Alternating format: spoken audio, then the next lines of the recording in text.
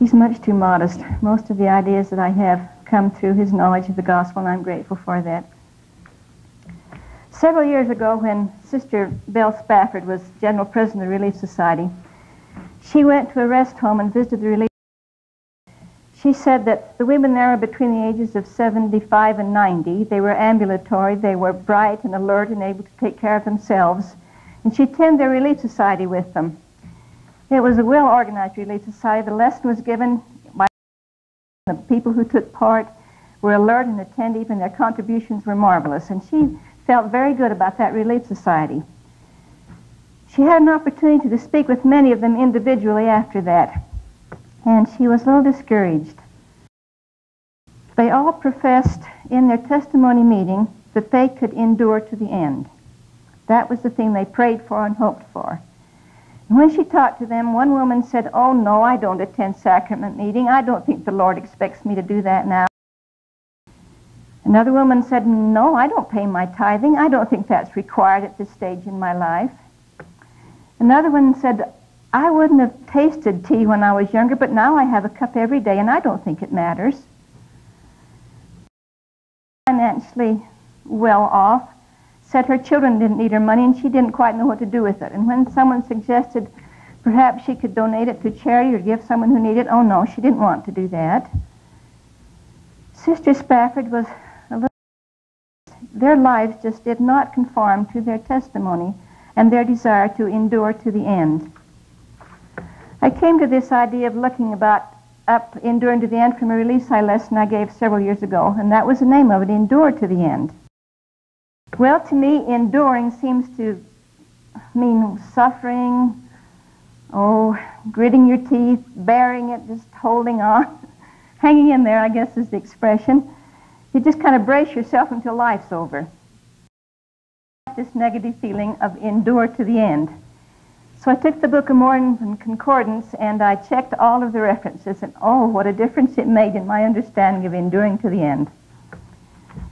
It's not a negative thing, and I have scriptures here that are not all of them, but the ones that are probably the major ones on this idea of enduring. Nephi, in 1 Nephi 22:31, said this, "If ye shall be obedient to the commandments, and ye shall be saved at the last day." And so that's our first clue. You endure to the end by keeping the commandments, and that's not always an easy thing, is it? In Alma 38, verse 2, this is Alma when he gives a blessing, and this is to Shiblon. He says, "And now, my son, I trust that I shall have great joy in you because of your steadiness and your faithfulness unto God. For as you have commenced in your youth to look to your God, even so I hope that you will continue in keeping his commandments. For blessed is he that endureth to the end." In this statement, Alma not only talks about the need of being steady and faithful to God, he seems to equate keeping the commandments with enduring to the end. Again, this positive need to endure to the end in keeping the commandments. In 2 Nephi 9, verses 23 through Jacob talks about the Lord. He says, "He commandeth all men that they must repent and be baptized in his name, having perfect faith in the Holy One of Israel." Now that's a challenge. How do you have perfect faith in the Holy One of Israel? Or they cannot be saved in the kingdom of God. And if they will not repent and be baptized in his name and endure to the end, they must be damned. For the Lord God, the Holy One of Israel. Jacob is speaking what God has said.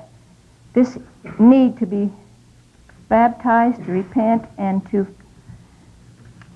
having perfect faith in the Holy One of Israel. I think the one that made me sit up and take notice was in 2 Nephi, 31st chapter. "Unless a man shall endure to the end in following the example of the Son of the living God, he cannot be saved." Example of Christ. He was obedient to his Father. He did everything that was expected of him. He followed him in every way. He has set the example for us. I think it was Eliza R. Snow that wrote, "He marked the path and led the way, every point defined, to light and life and endless day where God's full presence shines. If we want to get back to his presence, then we follow the example of the Son of God, and we endure to the end in following him. We don't pick a time in our life, say, I followed far enough, now I'm going to rest." It doesn't work that way. Also in 2 Nephi, I used this yesterday, but I think it's necessary again. Nephi says that after you've gotten into this straight and narrow path, that is, the ordinances of the gospel, is all done. He says, "Nay, for ye have not come thus far, save it were by the word of Christ, with unshaken faith in him, relying wholly upon the merits of his faith." We do not have the merits. He does. It's his merits on which we must rely. And then, "Wherefore ye must press forward with the steadfastness in Christ, having a perfect brightness of hope, of God and of all men. Wherefore, if ye shall press forward, feasting upon the word of Christ, and endure to the end, thus saith the Father, ye shall have eternal life." He brings out these principles of faith, hope, charity, the word of Christ as we press forward, enduring to the end. A couple of weeks ago, we had a lesson in Relief Society. It was the one on the hold of the rod, and it was on feasting on the word of Christ. The teacher brought in a beautiful place setting and put it on the table with her nice silverware and crystal, and then she had a little cardboard box from snack foods, and she said, "Imagine that this is a nice Thanksgiving dinner. Would you rather sit down here and feast on it, or would you rather take some of this snack stuff?" I thought that was quite interesting. Do we sit down and feast upon the word of Christ, or we just take a nibble now and then? And that is what we need to do to endure to the end, is feasting on the word of Christ. In 3 Nephi 15, Jesus has just told the Nephites that he has fulfilled the law of Moses. He says, "Behold, I am the law and the light. Look unto me and endure to the end, and ye shall live. Endureth to the end will I give eternal life." I was going to use the scripture here about Moses and the brazen serpents, but we need to look to Christ and use that as an example. All they had to do was look at that serpent and be and wouldn't. And we need to endure to the end in looking at Christ. Moroni in Mormon 9, verse 29, tells us to do all things in worthiness. Says, "See that ye are not unworthily. See that ye partake not of the sacrament of Christ unworthily. But see that ye do all things in worthiness also, and do it in the name of Jesus Christ, the Son of the living God. And if ye do this, to the end, ye will in no wise be cast out." This one is from Jacob 9, verse 18. It's 2 Nephi 9, excuse me.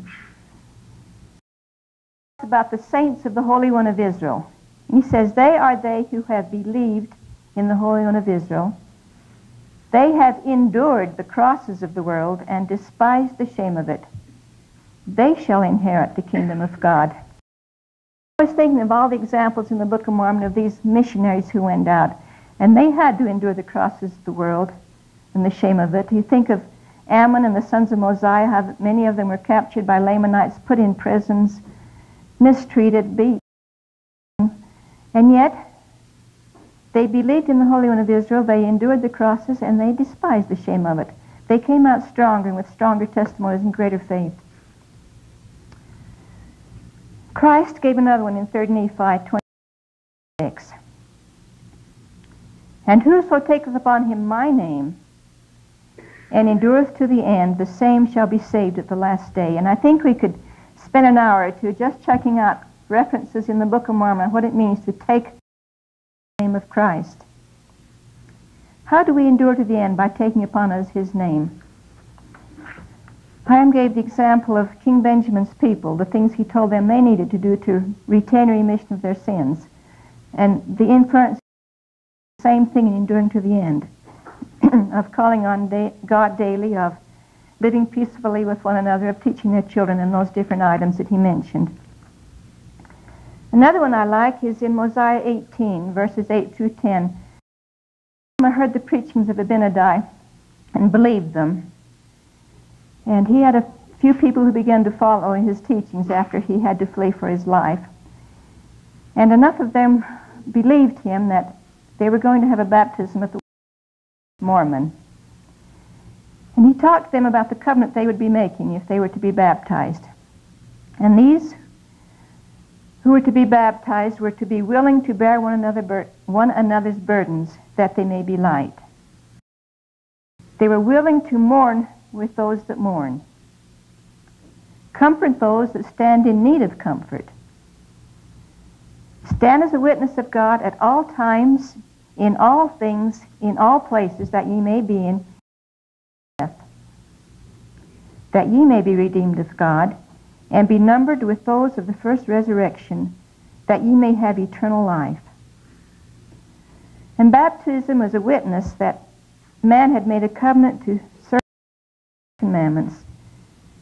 And in doing so, then the Lord could pour out his Spirit more abundantly upon him. And there never becomes a time in our life when we do not need the Spirit of God poured out upon us. And enduring to the end is one of those who continue to have his Spirit if we follow all of these things that he tells us to. In 2 Nephi again, the 32nd chapter, verse 9, Nephi says this, Ye must not do anything unto the Lord, save in the first place ye shall pray unto the Father in the name of Christ, that he will consecrate thy performance unto thee, that thy performance may be for the welfare of thy soul. I think taking upon us the name of Christ. When we do things in his name, when we speak in his name, and when we pray in his name, we need to perform first by praying to him, that we can do what we do for the welfare of our souls. I think this idea of taking the name of Christ in vain is sometimes when we get up and say things that Christ wouldn't say, and when we're doing things that are not what he would have us do. The scripture that I liked best in this research was the one from Omni, verse 25. It's a Malachi. And Malachi is the last one to write on the small plates. He has all the writings of Nephi and Lehi, and their important doctrines on Christ. And to me, he gives just sort of a capsule of what the gospel should be about.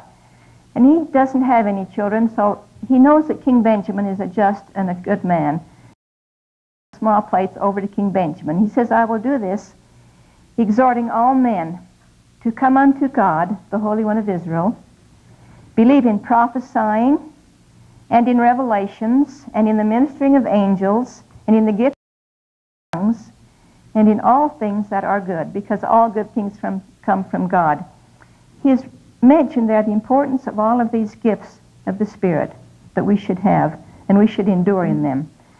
And now, my beloved brethren, I would to Christ, who is the Holy One of Israel, and partake of his salvation, and the power of his redemption, not ours, his.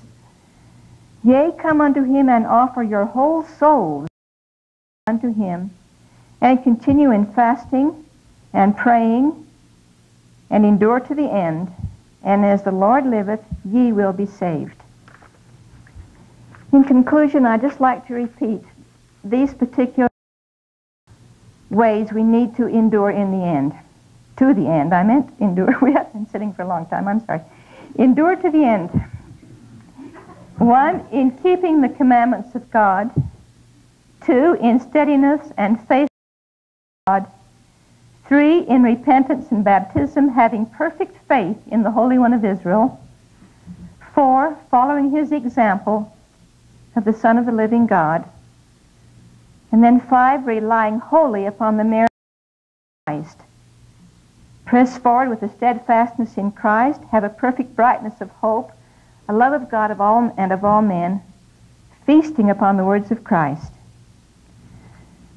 Those were all from 2 Nephi 31 on these last few. 6, we need to look unto Christ. 7, do all things in worthiness. 8, believe in the Holy One of Israel, endure the crosses of the world, despise the shame of it. 9, take upon us the name of Christ. 10, endure in having the gifts of the Spirit, as the Malachi said, and come unto Christ, partake of his salvation and the power of his redemption. Offer your whole souls as an offering unto him. Continue in fasting and praying. If we could endure in a positive, growing manner, then we will have eternal life. And the only way is by having the Spirit of Jesus Christ and following him and having that power that comes to us through him. And I pray that we can do this in the name of Jesus Christ. Amen.